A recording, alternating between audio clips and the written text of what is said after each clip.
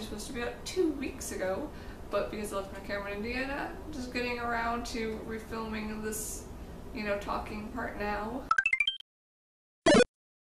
So, I started school a few weeks ago, and the first day of school is always kind of stressful. It's even harder if you're really paranoid like I am about being in the wrong classroom. Because as far as I'm concerned, I am always in the wrong classroom on the first day of school, and I check my phone a bunch of times, and I just get really stressed out about it.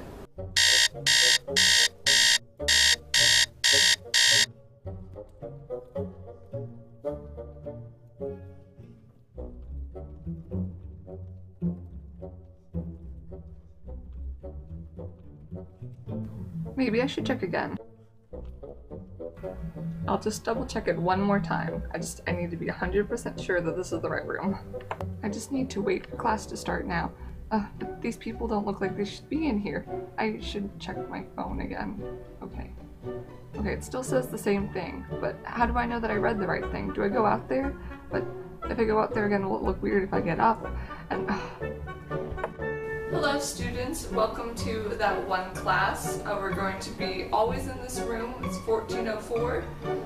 Every time we come to this class, it's 1404. So welcome to that one class. Oh my gosh, what if this is the exact same class but I'm in the wrong one? My name will be on the list and it'll be embarrassing. I've never even seen this teacher before. Anyone could be teaching this class. Do I leave? Do I stay?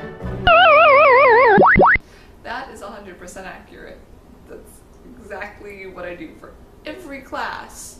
Until maybe like 2 or 3 weeks into school. And then my acting class first semester last school year had 2 different classrooms. So on Tuesdays we were on this floor in this room, and then on Thursdays we were on a completely different floor in a completely different room. Then usually I'm the first person there, so then I was even more confused because you can't expect me to learn 2 rooms and on 2 different days.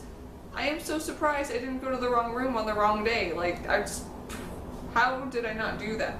Probably because I was checking my phone every 5 minutes to make sure I was going to the right place. I don't remember always being like this. So I was trying to figure out what was the starting point to escalating to what it is right now. And I decided that it was my 7th grade Spanish class.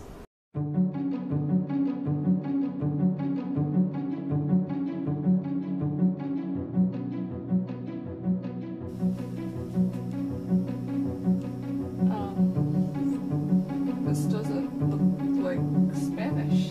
Now that was the first time I physically got out of my seat, went out of the room to check the door numbers again, which were right. What had happened was the school was all like, there's too many people taking Spanish, so you French teacher dude, you teach Spanish for us. Do you guys get really OCD about anything dumb like that? And I will see you guys later. Bye!